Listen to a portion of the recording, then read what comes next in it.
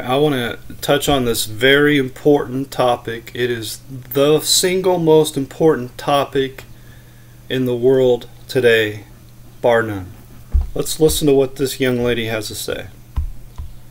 Okay, y'all, this video is to share my quick opinion on somebody asked me about is it true that once saved, always saved? It can be and it can't be at the same time, and I'm going to tell you why. God sent His Holy Spirit to save you from destruction of the flesh, correct? Okay, the Spirit is the only thing that's going to help you come out of the flesh, because like it's written, the Spirit is willing but the flesh is weak.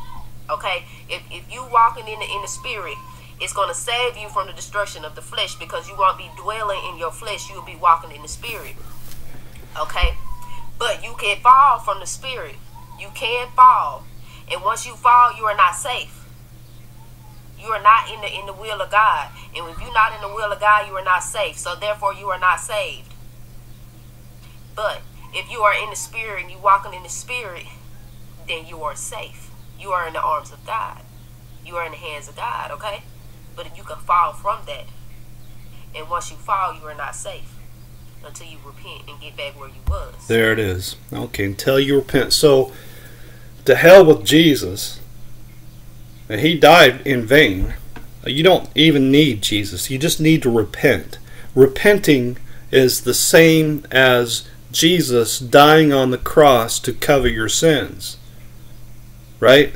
So, to hell with Jesus. All right, just forget about Him and what He did. Doesn't matter. What you need to do is repent. And then you repent from your sin, and then you're saved. But you're only saved until you sin. And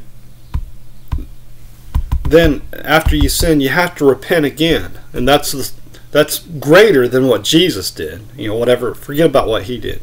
Just repent of your sin, and that'll cover your sin.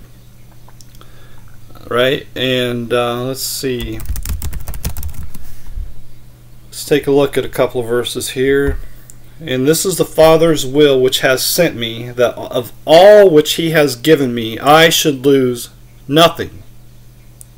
Alright, okay, so that sort of conflicts with what she said. Okay. Alright. Now, grieve not the Holy Spirit of God, whereby ye are sealed unto the day of redemption. Alright, so that's not a good verse. That sort of contradicts what she's saying there. Alright, let's try another verse here. Once for all. Just trying to pull up some random verses here and see what they say. By the which will we are sanctified through the offering of the body of Jesus Christ once for all. Well, that contradicts what she says too. In fact, wait, just never mind. This woman has absolutely no idea what the gospel is. No idea.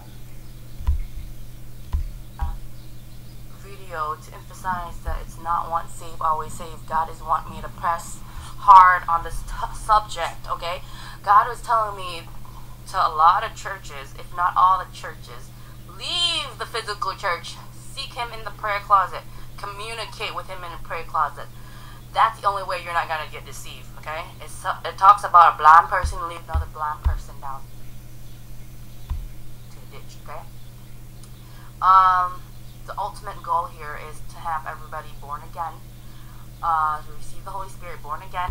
Alright, so if you're born again, you are born of the Spirit of God. So, John chapter 3, Jesus talks about being born again. And He says, that which is born of the flesh is flesh, and that which is born of the Spirit is spirit. So once you are born of the Spirit of God, you will never die. Alright, so once you're saved forever. Have the knowledge and wisdom, so they can practice of a life of holiness. It's about practicing a life of holiness and not practicing a life of lawlessness. Okay, That is basically it's down to it, okay? If you're practicing lawlessness, that's the mark of the beast. If you practice life of holiness, that's the seal of God, okay? Alright, so if you're practicing holiness, it's about practicing a life of holiness. it's about practicing a life of holiness. Alright, so let's take a look at, well, where should we go here? Let's see, let me just go to, well, I don't know, anywhere I guess. Matthew 7, is that a good place? Not everyone that saith unto me, Lord, Lord, shall enter into the kingdom of heaven, but he that doeth the will of my Father which is in heaven. And to do the will of the Father is what? Can I find a verse that might support that?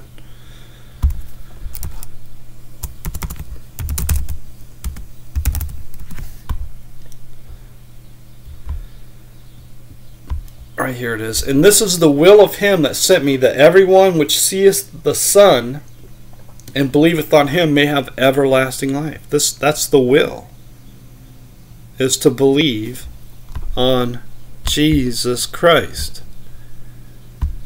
Alright, so we go to Matthew 7, and think about what she just said here. It's about so they can practice of a life of holiness. Practice a life of holiness. Alright, so let me give you 3 examples. Prophesying in the name of Jesus, that's living holy. Casting out devils in the name of Jesus. And in the name of Jesus, doing many wonderful works, practicing a life of holiness. Right, just like this young lady says here. Have the knowledge and wisdom, so they can practice of a life of holiness. It's about practice a life of holiness, right? But then what's Jesus say? Then will I profess unto them, I never knew you. Depart from me, ye that work iniquity. So isn't that interesting? Does anybody even think about what the problem is here? I mean, it's obvious, right? To those of us that have eyes to see, it's obvious. These people were believing that because they practiced a life of holiness that they were saved. And they're not saved at all. Jesus says, I never knew you. That means they were never saved. It's not about what we do. It's about what was done for us. And do we believe in the Lord Jesus Christ, who has done it all? It's really polar opposites of one another. And can you know if you are saved? Let me see if I can find a verse. And this is life eternal, that they might know thee, the only true God, in Jesus Christ, whom thou hast sent. And let me see. 1 John 5, verse 13. These things have I written unto you that believe on the name of the Son of God, that ye may know that ye have eternal life, and that ye may believe on the name of the Son of God. And so we know, we that are saved know we have eternal life. We can't lose it. You can't have eternal life and then lose it. If you, otherwise it's not eternal. It's temporary. Right? And so therefore we can be confident. Whoops. Don't be confident in me and my ability to spell or remember nothing, but we can be confident in the Word of God, being confident of this very thing, that he which has begun a good work in you will perform it until the day of Jesus Christ.